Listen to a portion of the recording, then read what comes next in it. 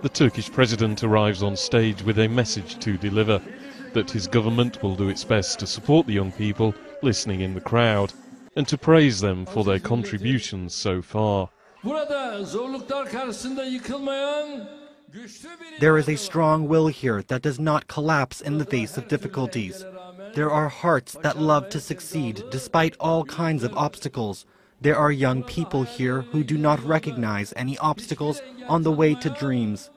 There is a Turkish nation that is breaking the centuries-old chains that have been struck on its feet here.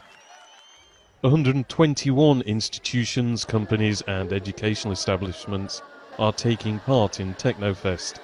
The President hopes these displays of the latest military equipment, drones and aircraft, plus shows of technological advances, will make today's students the scientists and engineers of the future. The emphasis here at Tecnofest really is on young people. You can see them everywhere in the crowds, but for some of their participants, their history really does go back a long way.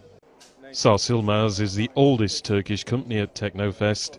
It started out repairing flintlock rifles in 1880 during the Ottoman Empire.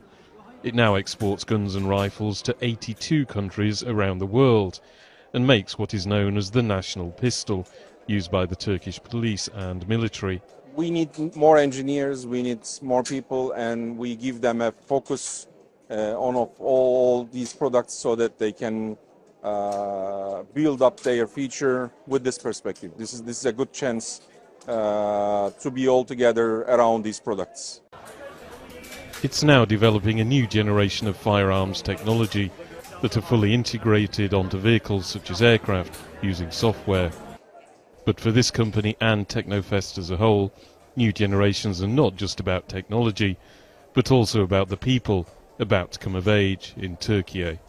Andrew Hopkins, TRT World, Izmir.